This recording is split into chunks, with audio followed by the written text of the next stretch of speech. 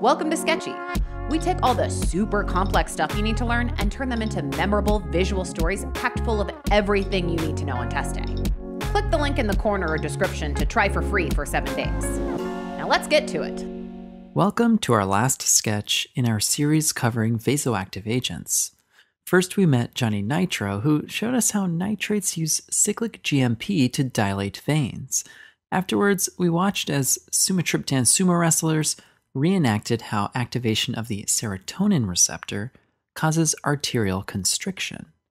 For our last sketch, we're going to focus on activation of the prostaglandin receptor, an important mediator of smooth muscle contraction. The last time we encountered the prostaglandins, we were at the NSAID baseball diamond, where we illustrated how cyclooxygenase enzymes COX-1 and COX-2 convert arachidonic acid into prostaglandins that mediate the inflammation process. Well, head coach COX-1 and his assistant coach COX-2 are back. Don't get too excited though.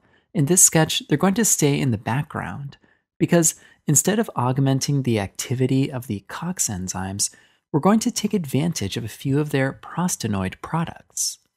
Take a look at the display next to them.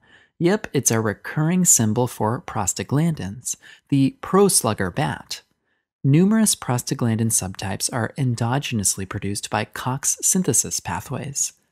In the back of this pro-slugger sporting goods store, however, we're going to illustrate a few important clinical scenarios when these prostaglandins can be administered pharmacologically, resulting in some major effects on the smooth muscle of vasculature, GI, and reproductive tracts.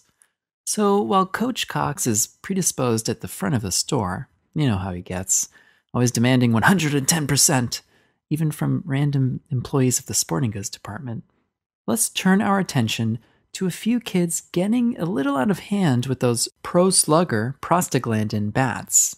Over at the extreme sports section, we've highlighted the letter E because we're going to illustrate a few agents related to E prostaglandins. First up, alprostadil, also called PGE1.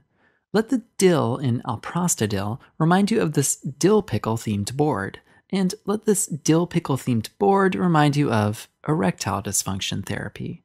Why? Because alprostadil injections are a second-line treatment available for erectile dysfunction, alone or in combination with other agents. So just remember that it raises that dill pickle up in the air, kind of like that erect pro-slugger bat he's holding.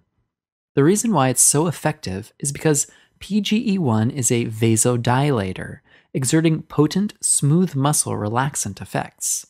To highlight this, our alprostadil skateboarder is sporting a floppy, dilated red arterial hoodie. Because of this potent vasodilatory effect, alprostadil is also used to maintain the patency of the fetal ductus arteriosus. So we've made him knocking that air ductus open with his pro-slugger bat.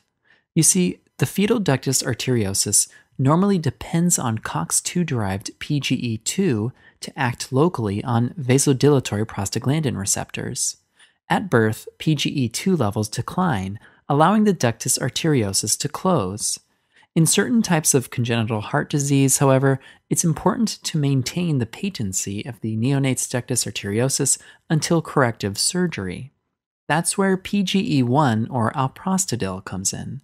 Like PGE2, PGE1 is a vasodilator and inhibitor of platelet aggregation, and can be administered by continuous infusion to keep that ductus open.